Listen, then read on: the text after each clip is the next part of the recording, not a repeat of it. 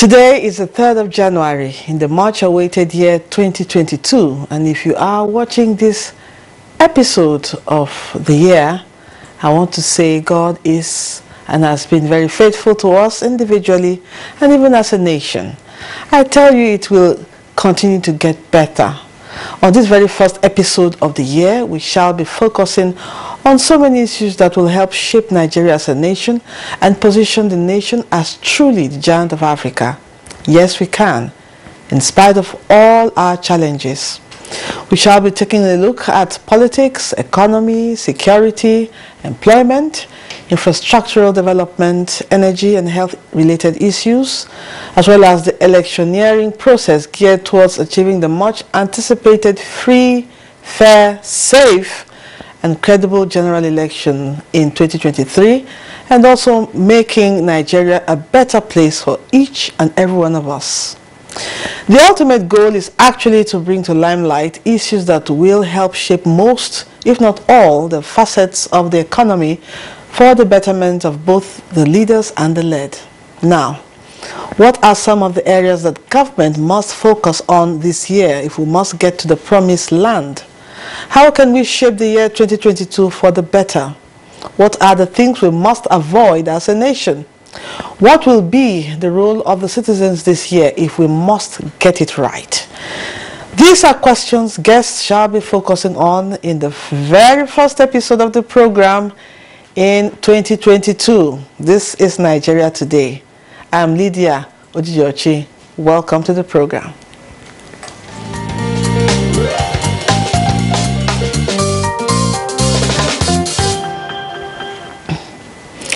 With me in the studio to discuss issues to shape 2022 is former Commissioner for Information and Strategy and Public Affairs Analyst, Honorable Ahmed Sajo.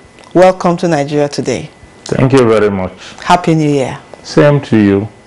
Also with me in the studio is a very familiar face, a public affairs analyst, Jide Ojo. Welcome to Nigeria Today. I saw you last year. Well, thank God I'm seeing you this year. Happy New Year. We actually closed the studio together last year, and it's a very refreshing to be on the first edition of Nigeria Today. Thank you. In 2022. Happy New Year, viewers. Thank you. Thank you.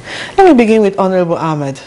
Could you please enumerate some of the areas or sectors that we must focus on this year, 2022, if we must maximize the numerous human and natural resources that this country is blessed with? Thank you very much. Let me say a very happy New Year to Nigerians. You started on a very hopeful note that the country will be better. I also listened to Mr. President Muhammadu Buhari. He sounded very, very on a very hopeful note. I think if we really want to get it right this year, the most important thing we have to focus on is to secure our country. Even the cycle of elections that will come up in 2023, the bulk of the activities, the campaigning and the processes of identifying candidates and on all that will take place in 2022. And we cannot afford to falter in the area of security to the extent that it affects all other activities. And don't forget, we also have very serious economic challenges because productive capacity, particularly in the areas of agriculture, were interrupted by a number of security challenges last year. We hope that this year we would be able to have a better and more secure country so that we can undertake other activities in an atmosphere of peace and security for our people. Okay, thank you very much. Yeah, you talked about security. Now, Mr. Jide, let's talk about another sector. How, in your opinion, can Nigeria work towards realizing her dream of becoming the best investment destination in the world this year? How can we shape Nigeria in that direction this year? Well, we have our job cut out for us. Barring no unforeseen circumstance in terms of COVID-19 pandemic variant. You know, we are officially in the 4th wave, and that is actually impacting negatively on the economy, aside from issue of insecurity. But thankfully, we've been able to get vaccine. About 9 vaccines have been produced as antidotes to the COVID-19 variant. But economically, particularly if you want to boost the economy or improve on the productive capacity of Nigeria, one thing we have to do is the ease of doing business. That have to be seriously taken care of. You know, if you want Nigeria to be an investment destination, what investors, foreign or local investors, will be looking at is how investable is your environment. Issue of security will be germane to them. But also, what about the adjudicatory process in terms of disputes, if there is this trade dispute? Luckily, we have the National Industrial Court to adjudicate. But what about other variables in terms of ease of doing business? For instance, clearing of goods at the port is still a logistic nightmare. People import goods, they import raw materials. It takes months before they could clear these goods and take it to where they will use it. So setting up factories in Nigeria is Herculean. But beyond that is issue of multiple taxation. Investors are also looking at what's your tax policy in Nigeria. And I've had a number of investors complaining about multiple taxation by local government, state government, federal government, all of them bringing you know, bills to be paid. Oh, this one, you talk of company tax, payee tax, VAT, and all of that.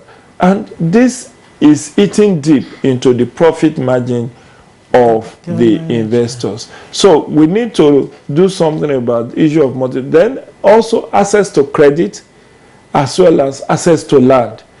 These are also very important, because even if investors bring their money to Nigeria to invest, they need land for those who want to set up factory or manufacturing concerns. And getting certificate of occupancy on any land acquired is very, it's like, you know, a camel passing through the eye of the needle. We need to simplify everything that will incentivize investors to come and invest in Nigeria. Okay, now, Honorable Ahmed, you actually touched on this year being a year for campaign, geared towards the elections in 2023. But still, I want you to talk more on politics, politicking towards general elections, which will be in full gear this year. What are some of these things that we must put in place or avoid if we must achieve free, fair, safe, and credible elections? Well, at least one of them is a very robust electoral law. And as you know, the electoral law that was enacted by the National Assembly, taken to the President for assent, had been returned to the National Assembly.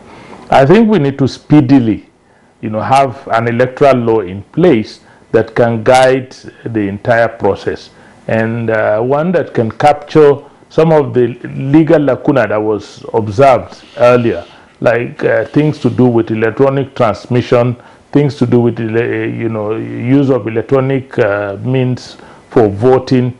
These were lacking in previous laws, and so we should consolidate and make them very, very clear in the new law.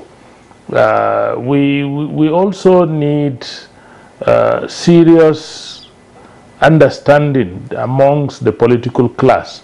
I think the rancorous nature of our politics will make politicking very, very adverse to our developmental objectives, and it also affects our stability.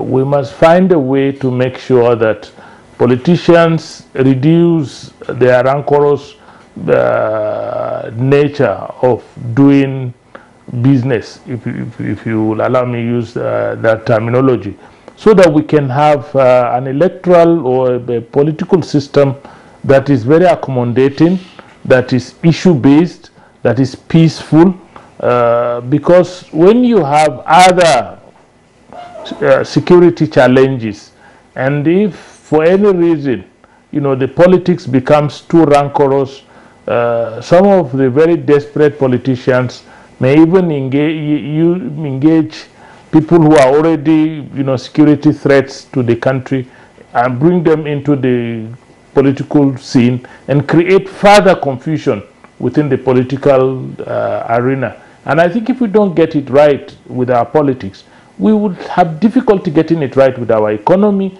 and we would have difficulty getting it right with our development. So we need to get it right politically.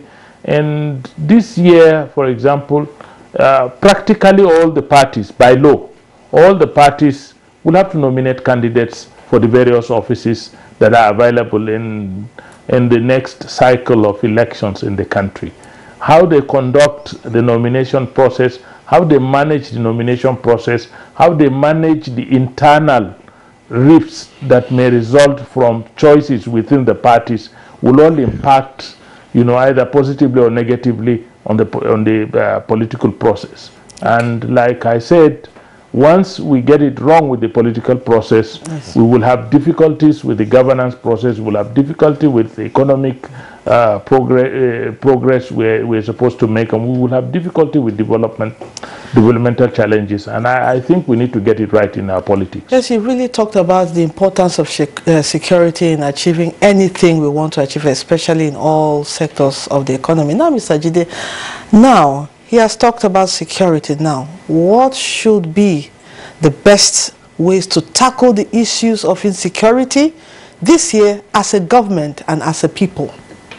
Better coordination.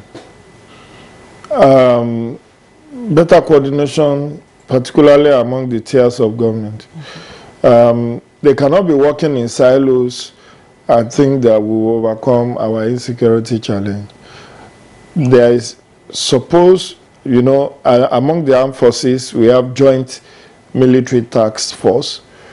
But what about state, local government, and federal? How coordinated are they? Every governor pockets millions, if not billions, in security votes. What do they use it for? Can we have better accountability around that security vote, which many people have referred to as a slush fund? Can we infuse technology in the fight against corruption? I mean, in the fight against insecurity. We cannot. I mean, the Mr. President gave a marching order since 2016. Every year recruit 10,000 policemen, constables. Yes, that is being followed, although there was a law, there was a stall in 2020, but that has been overcome by after the court decision between Police Service Commission and the former Inspector General of Police. But what I'm saying is that we need to infuse the use of technology. CCTV, drones, surveillance, whatever hardware. We have NICOMSAT, Nigeria Communication Satellite. We have NITDA. We have NCC. All of these need to also create any additional thing that could help our security agencies to be more effective and productive. Thank you very much. We'll talk more. Let's take a break now to hear Nigerians on the areas they want government to focus on this year. Don't go away as we'll continue the discussion shortly.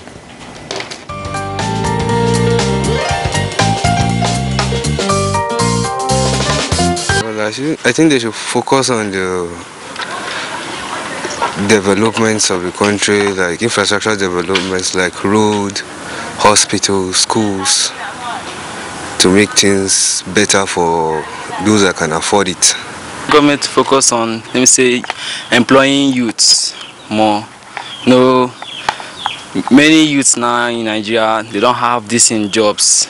things are very, very expensive. So I want government to help to bring down some prices, go to the market, do market survey, know the prices of things, help to reduce price. First, security. Human survival is maintained. Now, if we do not maintain security, then internally we're amongst many most miserable, in the sense that we will be fighting ourselves, definitely. For them to fulfill whatever they've promised the youth to do, such as job opportunities for graduates, the insecurity also, I think they should do something about it, the kidnap. Because on our economy, on our unemployment in this country, because there are many youths in our country. They are looking for a job, there's no job in Nigeria. Because of kidnapping going on, I want government to help us fight it.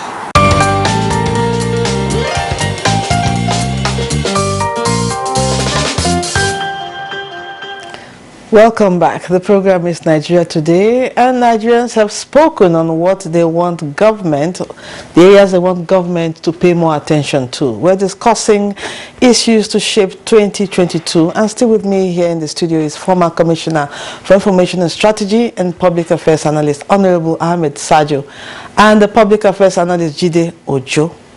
Now, Honorable Ahmed, one of the things that our interviewees kept repeating in that short film you saw is the need for government to tackle youth unemployment in Nigeria. How best can this be achieved this year? I think everybody speaks to issues that concerns them. But the truth is that beyond just looking at youth unemployment as the core issue, I think the core issue in the country is poverty. We need to address the issue of poverty very squarely. There is a high level of poverty in the country, and it limits the productive capacity of quite a large number of our people. It limits their capacity to participate in expanding economic frontiers. And, you know, employment is about a very strong and virile economy. And if our economy is bedeviled by excessive poverty, you know, amongst the people, the economy will not be able to be robust enough to get people to be employed. First, we have to accept that there is nowhere in the world that the government employs every eligible person. We must have an economy that, you know, allows the private sector to expand their activities. Factories should be opened. Everything should be like, I've always said it, and I will say it again. You know, when textile mills were working in Kaduna, the textile industry was the highest employer of labor. It was higher than the government. Suddenly, the textiles collapsed. If the government really wants, you know, to tackle unemployment, for example, go back and return back the textile industries in Kaduna. And not only return the textile industries in Kaduna, but follow it up with a robust policy that says, particularly maybe the uniform of our uniformed services must be produced by our textiles here in Nigeria. That will expand, you know, their markets and ensure that they survive whatever situations they find themselves in. We can increase productivity in that area. We have our agriculture is still largely subsistent, despite all the monies we are pumping into agriculture is largely subsistent. You do not find very large productive activities. We have seen the pyramids, you know, return back, rice pyramids, and one or two other commodities. But has that impacted, you know, on the prices of these commodities in the market? They have not. Some of them complain to you about high prices in the market. So all of these things, if you put them together, you know, you expand the productive capacity of our economy. Work on agriculture, work on manufacturing, so that you can have many more people engaged in those areas. Okay. Then you can expand the employment window. Okay. But if we talk about employment as government employment only, I think we're deceiving ourselves. Definitely. Because it's impossible for government to employ everybody. That's true. But government can create an enabling environment for the economy to expand to the point where it can absorb productive hands, which is what employment is all about. That. Thank you very much. Now, Mr. Jide, let's talk about the solid minerals sector. It is one area that we may not have taken good advantage of in Nigeria. How best can government at all levels take advantage of that sector?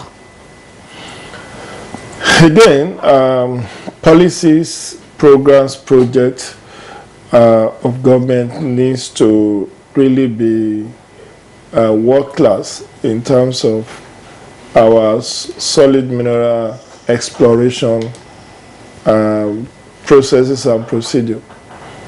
We have Ministry of Solid Mineral, a whole ministry dedicated to that, just the same way we have Ministry of Petroleum Resources. But unfortunately, this is 2022. Our solid mineral is largely untapped. We have minerals in commercial quantity, over 40 of them. And you will have expected, if not for our overdependence on oil and gas, this should have been money spinners for us. Lydia, let me take the instance of the Ajaokuta steel rolling mill.